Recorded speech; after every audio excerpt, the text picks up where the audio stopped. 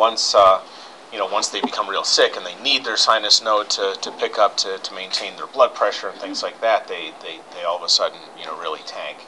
So it brings out the best in arrhythmias when people are in the ICU. And there's also just a lot of crossover, as you know, between the MICU and the CCU. Sometimes the lines are blurred between you're treating patients with acute MIs that have other issues requiring them to be in the MICU or vice versa. So it's just good to know a lot of the the kind of intensive cardiac issues that these patients are going to have. So what I'll be talking about here is both the diagnosis and the management of the most common types of arrhythmias that you encounter. Obviously, you don't get anywhere if you can't diagnose what the problem is, and obviously it doesn't help to know what the problem is if you don't know what to do about it. So we'll be covering both of those things today. So when you talk about EP issues, there's pretty much only three things that we deal with. Our entire field is really just one of three things. We deal with tachyarrhythmias, we deal with bradyarrhythmias, and we deal with device problems, people that have pacemakers and defibrillators, and that's pretty much the entirety of what we do for a living. So what we'll be doing is breaking down the talk into these three parts, and the bulk of it is going to be on tachyarrhythmias, both because that's probably the majority of what you're going to see, and it's also generally what makes people kind of the most nervous or the most unsure. So my main goal is to make you more comfortable with some of these things that you might have previously been not so comfortable with. So let's start talking about tachyarrhythmias. So here's a nice example. This is a young guy who I saw when I was a fellow, young healthy guy, and he comes in with some palpitations and just some kind of chest discomfort, and he comes in with this EKG. So obviously this is a pretty crazy looking EKG, right? I don't think anyone will disagree with that. Does anyone want to kind of describe what you see here? Just give me a general description. I'm not even asking for a definitive diagnosis. We can just start with the basics. So this is a tachycardia, right? It's going fast. We all agree that?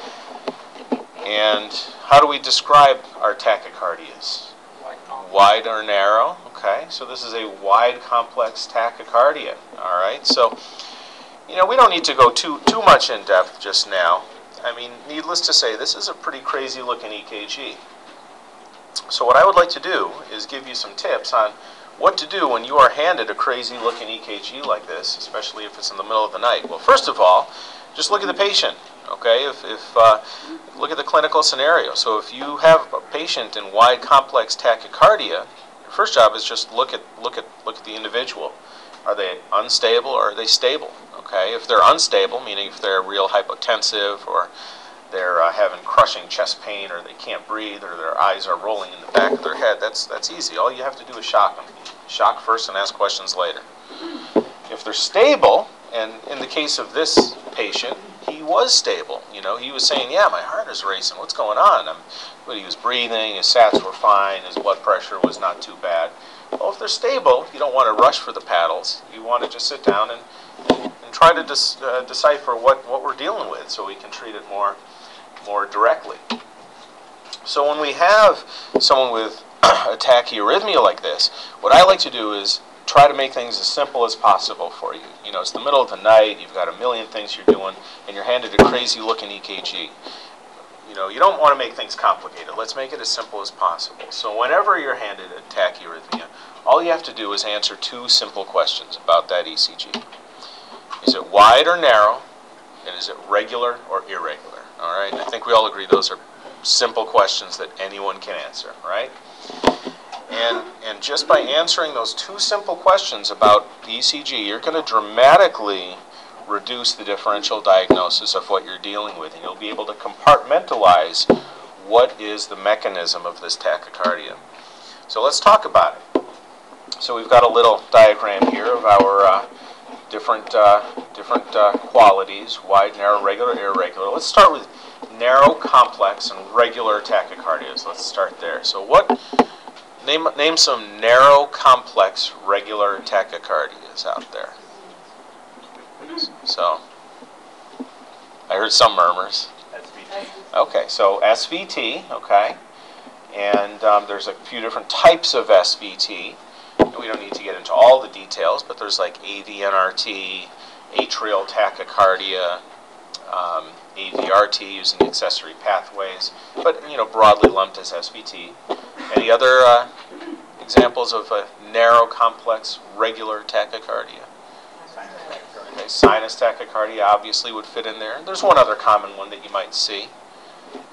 Yeah, exactly. So flutter, if it has regular conduction, okay, that's going to be a narrow, complex, regular tachycardia, and that's basically it. So you got your sinus, you got your flutter, and then these are your different mechanisms that are broadly lumped into the SVT category. Okay, so let's talk about narrow, complex, irregular tachycardias. What do you got there? Atrial fibrillation, I heard someone say. Anything else? Okay, so MAT is a good example, and that's something that a lot of pulmonologists are going to see, because that obviously is known to be well associated with advanced COPD and things like that. So, and also you've got atrial flutter lumped in there if there's variable AV conduction. So the atrial flutter is irregularly conducting into the ventricle. So if you've got a narrow, complex, irregular tachycardia, it's one of these three things. Okay. Now let's talk about wide, complex, regular tachycardia. So it's a wide, complex, regular tachycardia. VT, very good. That's the easy one. All right, wide, complex, regular is VT. What's the other one that we're always kind of trying to decipher VT against? Is okay. So yeah, so SVT with aberrancy, right? And what we mean by SVT with aberrancy specifically is SVT. What is it? What do we mean by aberrancy? Just a bundle branch block. That's all it means. It means the ventricle is being conducted abnormally or slowly. And that just means if they've got an SVT, but there's a bundle branch, meaning a left bundle or a right bundle, it's going to make the QRS wide. So we're just going to take these, and it's going to be wide, and so we're just going to shift them over here, which is in the setting of a bundle branch block. And the other example, there's one rare example which I can pretty much assure you you'll be lucky if you see it once in your career, is antidromic AVRT. This is using an accessory pathway, but going down the accessory pathway. So basically WPW, but you're pretty safely going to not see this very commonly. But that's it, okay? VT, SVT with aberrancy, or this rare one. And how about an irregular, wide, complex tachycardia? So a lot of it is kind of the same thing we're talking about here. If you just take the narrow, complex, irregular tachycardias and you just give them something to make it wide, okay, so aberrancy. So you're going to have atrial fibrillation, okay, with aberrancy, meaning a bundle, or a pre-excited AV conduction. That's basically WPW in the setting of atrial fibrillation. So they've got those delta waves from pre-excitation making it wide, okay? And so if we just kind of keep this in mind, right, we're answering simple questions, wide or narrow, regular or irregular, but now we can compartmentalize things and say, all right, I have no idea what this tracing is, but I know it's wide or narrow, I know it's regular or irregular. I can kind of say, all right, I kind of have a bearing as to what we're dealing with. So let's go back to his tracing, and now that we're armed with this type of approach, let's answer those questions. Is this wide or narrow? We've already established it's wide. How about regular or irregular? What do you guys think?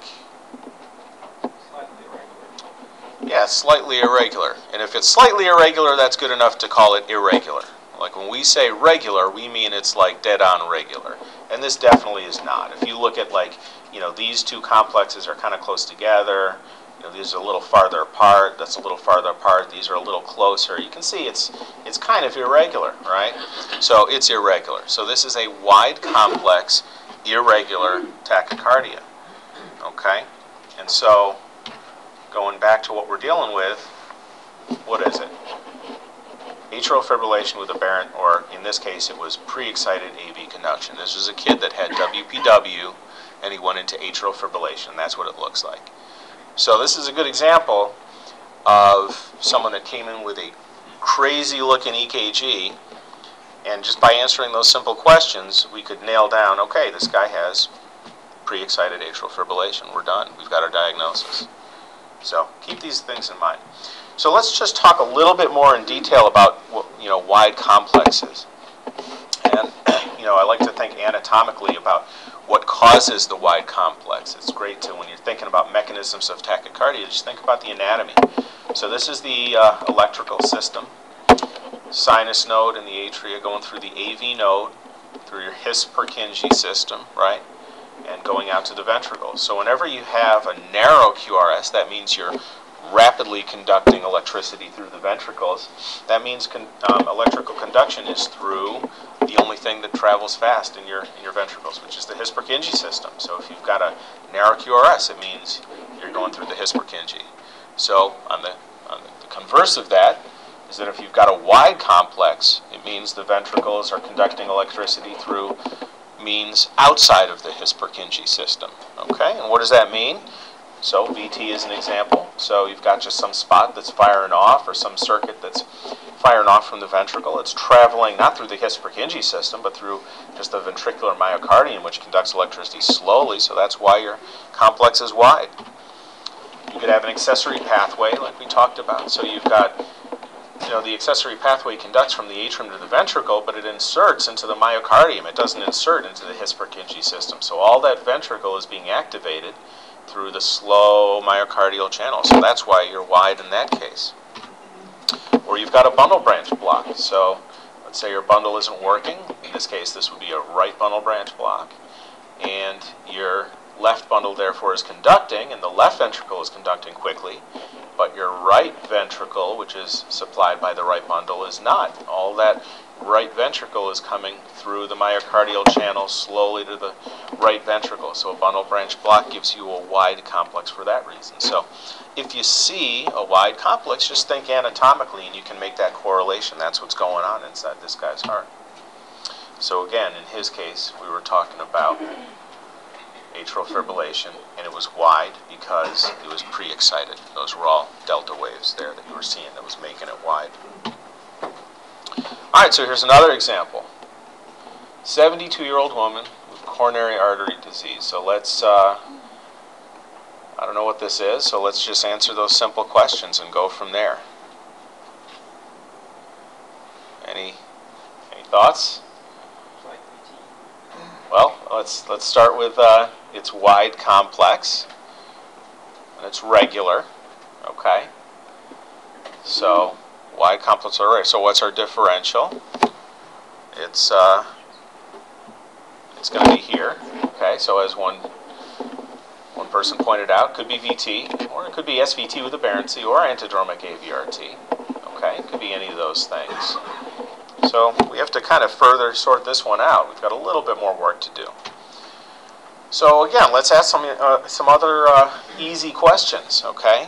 If we're not sure about wide complex regular tachycardia, let's just ask, does this patient have a history of an MI or a cardiomyopathy or some kind of heart problem in their past? Well, if they do, that strongly favors VT. And in fact, there have been studies that have looked at wide complex tachycardias and the predictive value of the patient just having a history of MI. And if you have a wide complex tachycardia in a patient that has a history of MI or some other major structural heart disease, if you don't even look at the ECG and you just say that's VT, do you know what the chance is that you'll be correct? It's about 95 to 97%. Okay, so I'm not telling you not to look at the EKG. You should definitely look at the EKG. But if they have a history of some kind of heart problem and they come in with a wide complex regular tachycardia, the odds are already strongly going to be in favor of VT. And then if you happen to see some other things like AV dissociation, and those things can be kind of tricky to see, but again, those types of things also strongly favor VT, okay? So these are two quick and easy things to use to say if it's VT or if it's, say, SVT with aberrancy. But what about all those other criteria? So, some of you guys may remember learning, either as med students or as residents or whatever, there are all these other diagnostic criteria that we use. You guys have heard of like Brugada criteria and all of those types of things. Like, how do you determine a VT versus an SVT with aberrancy? And here are some here are some examples of. So all you have to do is just memorize all this stuff, and you'll be fine. That's not so easy, right? This is. I remember when I was a resident, I memorized all this stuff, and I would know it for about a day or two, and then I would completely forget it, and I have to relearn it all over again. This is all, kind of mumbo jumbo. It's valid, but how can you possibly memorize this stuff? Well, if you don't memorize this stuff, all you need to really do is understand what are they getting at here? What does all this mean? What is the underlying thought process of all these findings? And it's actually very simple. Does the QRS look like a typical right bundle or a left bundle, or does it look funny? That's all these things are saying. So the idea is that if you've got a right bundle branch block or a left bundle branch block, your ventricular activation should follow a fairly predictable pattern, right? You've got a block in the right bundle going down the left bundle. It's all kind of predictable. And so a right bundle branch block should have some standard appearance to it. And conversely, a left bundle should have some kind of standard appearance to it. And these are just ways of quantifying those standards. And it's a way of just objectively measuring and saying, does this have the characteristics that a right bundle or a left bundle should have? And if it does, then it probably is a right bundle or a left bundle. And if it doesn't follow those rules, then it's probably VT. Okay? And so let's use this knowledge now in terms of this in this tracing. So first of all, she has CAD. Okay, so already right off the bat, we're saying this could very well be could be VT. And now let's apply the notion of right bundle or left bundle. So whenever we look at a VT, we classify it as a right bundle or left bundle morphology, meaning we look at V1, and if it's positive, we say it's a right bundle morphology, and if it's negative, it's a left bundle morphology.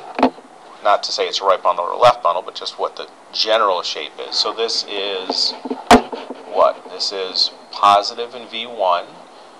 So this is a right bundle morphology, right? So now we're going to say, does this look like a right bundle should, or does it not? Well, how does a right bundle branch normally look in V1? What's the typical pattern? Exactly, right? It's an RSR prime. You've got a nice sharp R wave, you've got a sharp S wave, and you've got a big R prime, the rabbit ears that they talk about. That's how a right bundle should look, okay? Does this look like a right bundle should look? Does this show that RSR prime? Okay, no, not at all. This is just a big, fat R wave. That's not an RSR prime at all, okay? So we're saying that this is a right bundle, but it's a right bundle pattern because it's positive in V1, but it does not look anything like a right bundle should. And therefore, it's not a right bundle, it's VT. Okay, and that's the way that we're confirming that this is definitely VT. Okay, and we've made our diagnosis. All right, so great. We've made our diagnosis of VT. We can walk away and go home and be proud of ourselves, right? Okay, not exactly. We've got to actually deal with it. And so now we're getting kind of more into the management of what to do with these patients. So again, let's go to the basic questions. This patient's in VT. Are they unstable, hypotensive, chest pain, etc.? Shock them. That's it. Ask questions later. If they're stable, you can consider medical management for VT. And it's not that unusual to see a person in VT who's awake, alert, mentating, might be a little uncomfortable, but they're perfusing. And you can, they're not going to want you to shock them, while they're awake. They're not going to like that. So you can consider just treating these folks medically. And what you can use, well, there's a few different drugs. Obviously, amiodarone is the go-to drug in the emergency room and in many other settings. But, there are a couple of other drugs out there. Procainamide is a real common one that's been around forever. You can give that intravenously. Lidocaine is another example. And I'm just telling you there are other drugs out there other than amiodarone. And what do these drugs do? Well, procainamide is a class 1 drug. We don't need to get into too much of the nitty-gritty, but class 1 drugs block sodium channels. That's what they do. So they slow depolarization and they slow conduction, and that's the way they terminate rhythms. Lidocaine is also a class 1, so it also blocks sodium channels. And the one circumstance where you might really want to think about lidocaine is for someone with ischemia going on. So you should kind of mentally equate lidocaine with ischemia. And the reason is that lidocaine binds sodium channels specifically in their inactive or depolarized state. And what happens is when tissue is ischemic, it stays in this state longer. So lidocaine actually preferentially binds to ischemic tissue. And so if you have a patient that's having arrhythmia problems, VT or something like that, and you think they have ischemic disease, lidocaine's a good idea of something that you might want to try. What's the main thing that you look for with lidocaine in terms of what do you have to follow clinically or toxicity-wise? Do you guys remember what the issue is? The main. So it's neurologic toxicity. So people can get like seizures, paresthesias, mental status changes, things like that. So lidocaine, if you have someone on a lido infusion, those are the types of things that you want to look for there. So, but it's a great drug if you've got someone with active ischemia that their arrhythmias are acting up. All right, so let's quickly talk about our narrow complex tachycardias and our regular ones. So these are your SVTs and whatnot. And here's an example of an SVT, and here's an EKG of someone going in sinus rhythm, you can see, and then all of a sudden, bam, off to the races, right? And this is pretty clearly a narrow complex regular tachycardia. So this is SVT. So first of all, what do you do if someone goes into SVT? Vagal maneuvers are real quick and easy and pretty harmless. They usually don't work, but occasionally you'll get lucky and it will, and it really doesn't hurt to try. But if not, then use adenosine, and adenosine is definitely your friend. Dr. Rivers and I were talking, we had a nice case in the ED about a month or two ago, and we had someone that came in with an incessant narrow complex tachycardia, and it required kind of a superhuman dose of adenosine, but we actually got it under control, and the patient did real well. So adenosine, what does adenosine do? It blocks the AV node, and therefore it will terminate any arrhythmia that is dependent on the AV node, and that's rhythms like AVNRT or AVRT. Those rhythms depend on the AV node to work for the rhythm to perpetuate. So if you block the AV node, even for one beat, the whole rhythm terminates. And you can also terminate atrial tachycardia, so irritable foci in the atrium. If you give them adenosine, about a third to a half of these will actually respond to adenosine. And for others, it can actually help with diagnosis. You give some AV block, and you can see the rhythm. If you say atrial flutter, it'll help bring out the flutter waves when you block the AV node. So give adenosine, and if you don't get a response, try to just give a little bit more. Start with 6, give it as a real, push it really hard in. If it doesn't work, go to 12, and you may even need to go more, as the case that we had not too long ago in the ED. I always kind of warn people, be real careful if you have any kind of concern for ischemia to give adenosine, especially if it's a wide complex tachycardia. I know a lot of the algorithms kind of go to giving adenosine, regardless if it's a wide complex, give them adenosine. But you want to be real careful with this. And the reason is, say someone's ischemic, what else? Say they're in an ischemic VT. Well, what else do you use adenosine for? It's used as a stress test agent, right?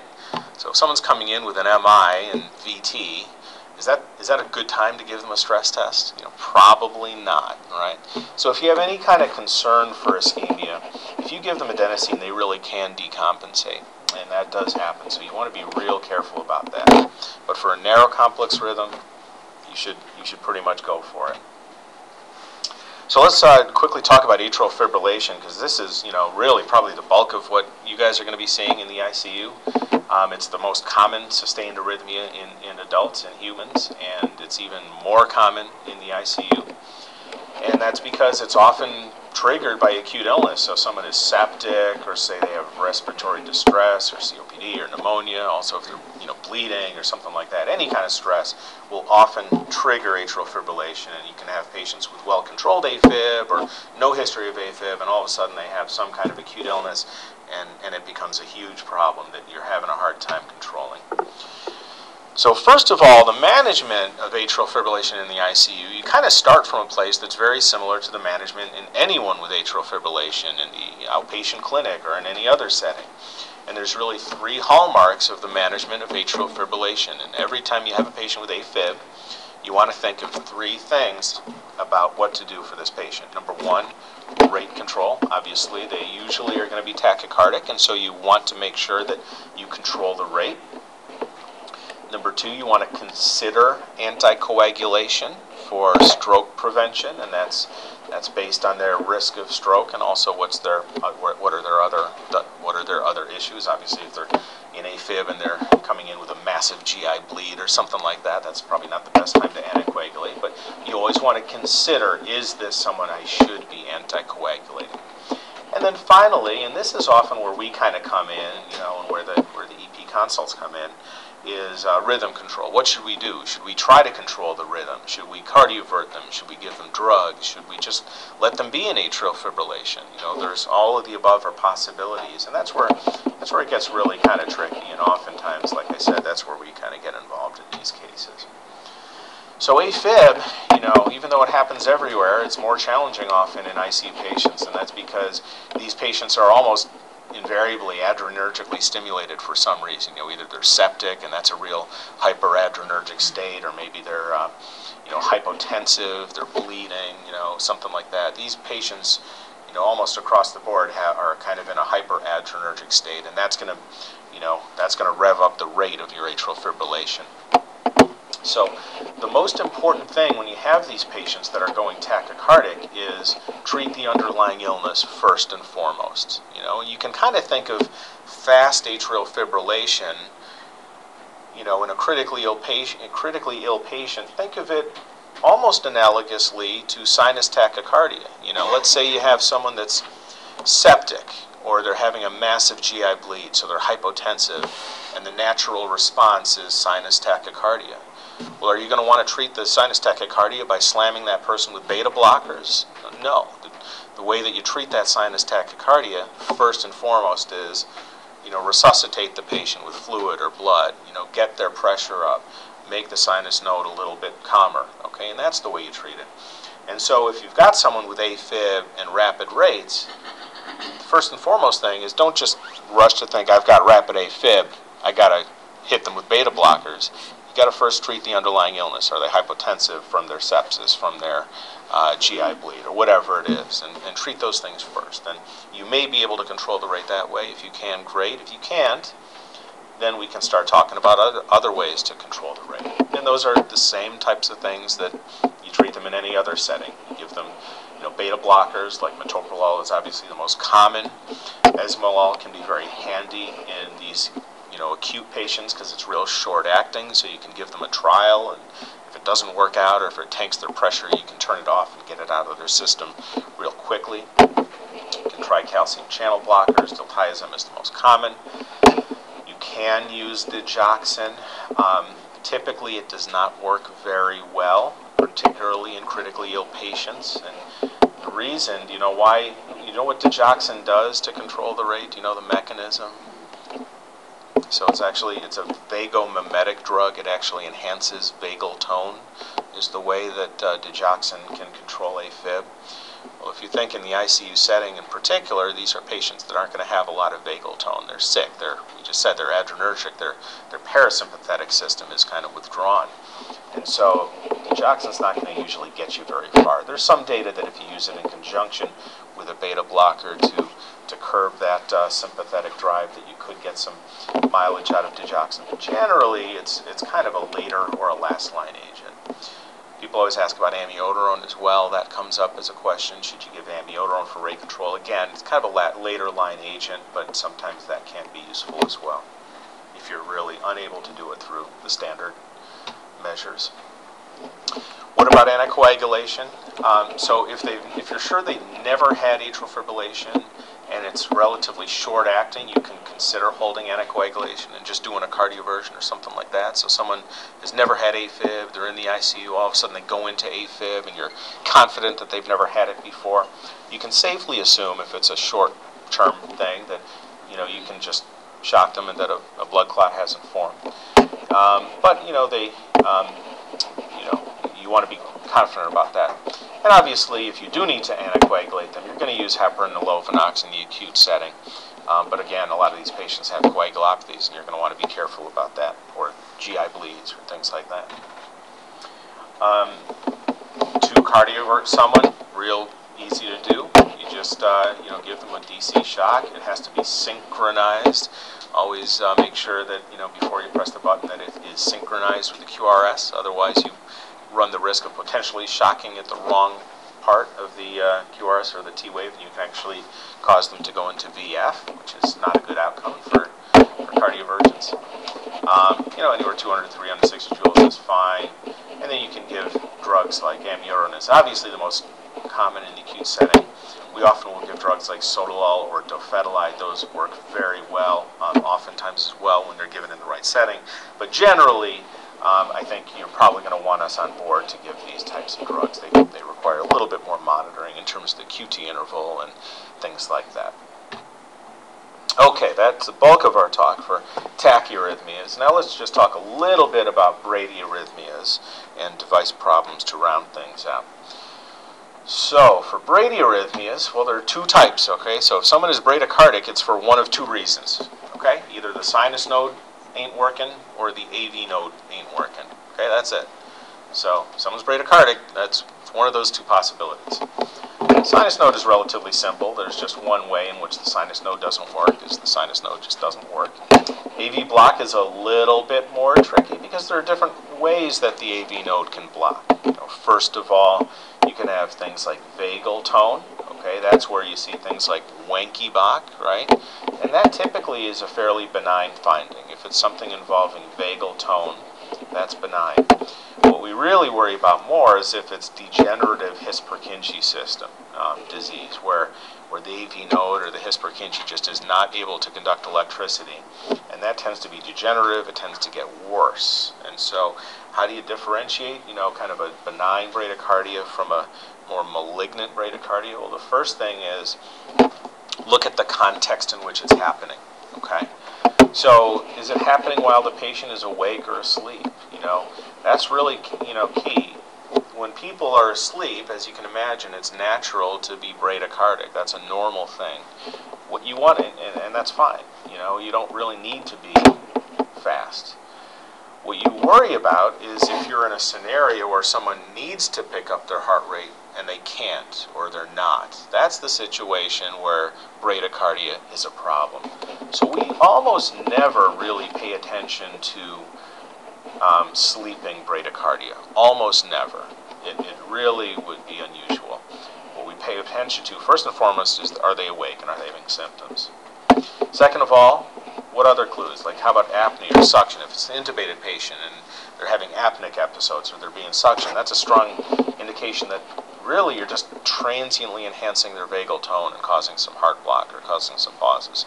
Do we worry about that? No. Vagal tone is not an abnormal thing, because what we know is if you really need your heart to go faster, all the patient does is their body withdraws the vagal tone and they go faster. So if it's happening during sleep, if it's happening during suction, things like that, we generally won't worry so much.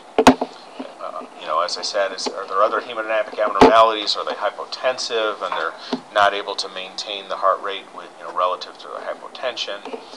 And is there evidence of any other underlying conduction disease? So, for example, if they have a left bundle branch block or a right bundle branch block, that shows that they've got some His-Purkinje disease, right? And so if they're having some heart block, well, maybe the whole thing, the whole His-Purkinje system is not working. So if you see something like this, that's more worrisome that maybe the heart block that you're seeing is not so benign. So look at the context in which the heart block is happening to help guide you as to whether it's benign or not. So in terms of management, once you've kind of sorted these things out, what do you do, right? So this is, is a little bit tricky because you have to determine their clinical stability, but it's both current and predicted, right? And these things can change. It's not unusual to have someone with bradycardia or, say, like heart block, and they come in and they're mentating and they're stable and they're fine, and it's like 5 o'clock at night, and you say, okay, they're stable, we don't need to do anything, but sometimes heart block is degenerative and it gets worse, right? And so you've got to try to predict, is this someone that's going to get worse or not? Do they have any of those signs that, maybe things are a little bit more malignant, going back to the slide that I was showing you earlier. If you're truly sure that they're stable, you can just watch them on telemetry. But if they're unstable, there's really only one way to definitively treat, malignant rhythms, and that's to pace them. If it's truly just sinus bradycardia, you can do things like atropine. That can help. But especially if we're talking about heart block, a malignant degenerative heart block, things like atropine won't work. It can actually make things worse. You're just going to be slamming an AV node even faster that can't conduct. If the AV node can't keep up with the sinus rate of 80, and you hit them with atropine and make the sinus rate go to 100 and 120, you're just going to be slamming even worse, and it's not going to help things. So the only way to fix that is to pace patients. And how do you pace them? Well, there's two ways. There's transcutaneous or transvenous, right? Each one has its advantages and disadvantages. Transcutaneous pacing is quick and easy. So you just slap the patches on them and off you go. You hit pace.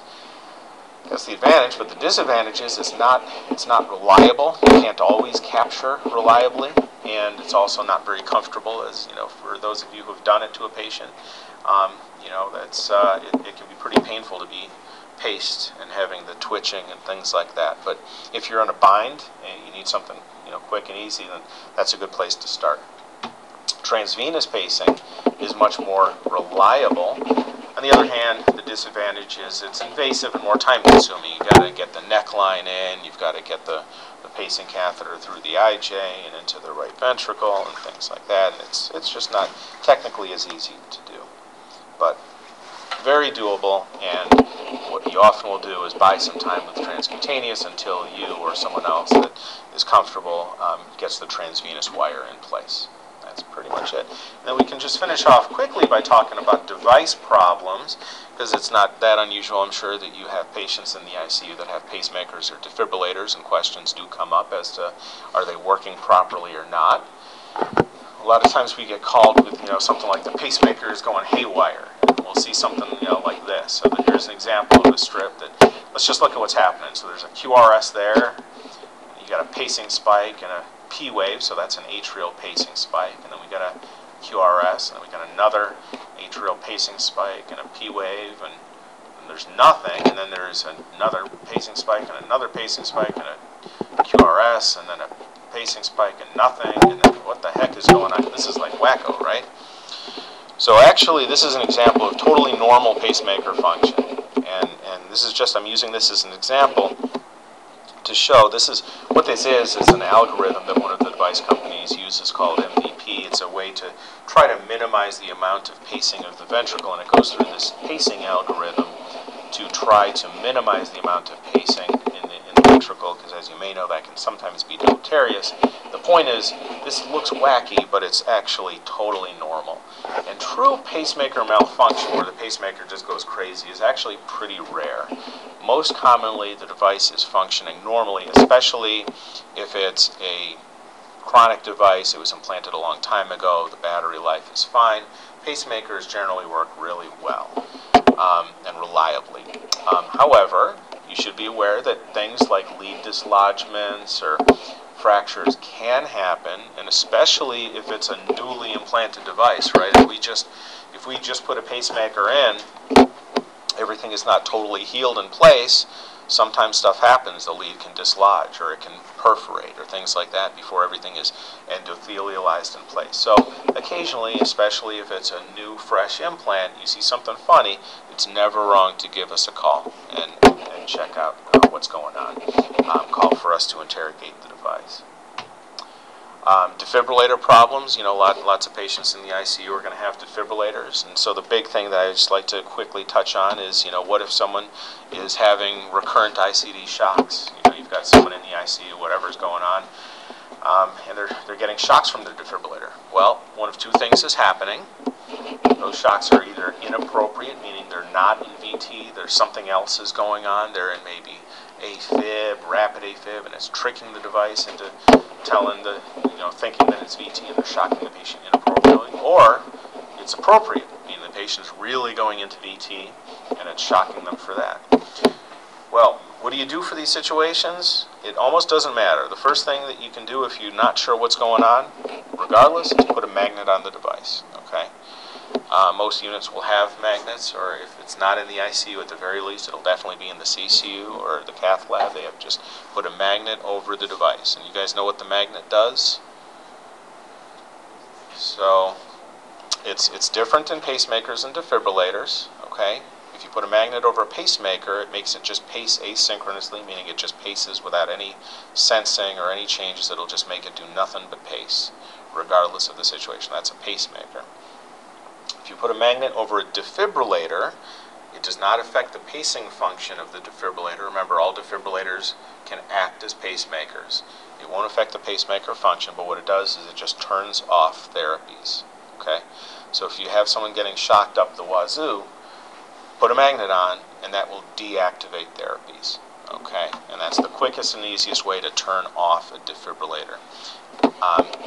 And then you can manage each clinical situation accordingly, right? So if the patient is getting inappropriately shocked and they don't need the shocks, well, you've put the magnet on and you fix the problem. You've stopped the shocks, and so you've bought yourself time and you can sort out the rest later.